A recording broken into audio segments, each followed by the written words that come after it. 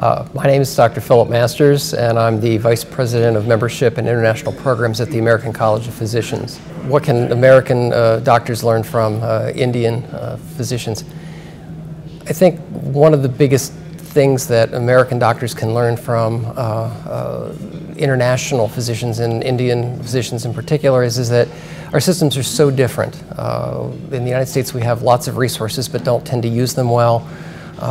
India has a vast number of additional types of medical issues to confront that the United States does not. Yet at the bottom line of it, we're all internists, we're all physicians, we all approach our patients the same way, and there's much we can learn from each other in terms of how we take care of our patients, how we treat our patients, the compassion and the intimacy that we have with our patients in terms of dealing with them when confronting these vastly different types of problems.